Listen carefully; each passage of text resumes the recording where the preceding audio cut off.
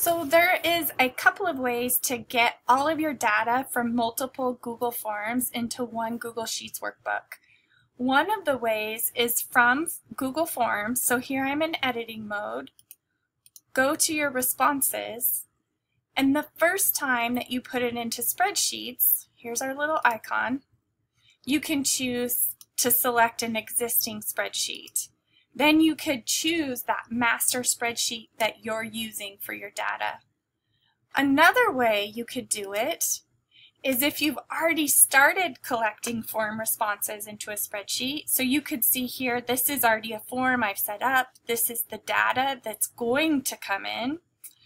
I could press, and I believe, let's see, it's Insert, Form, and then it's going to hop you to a new form that's been created that's going to go into the same workbook.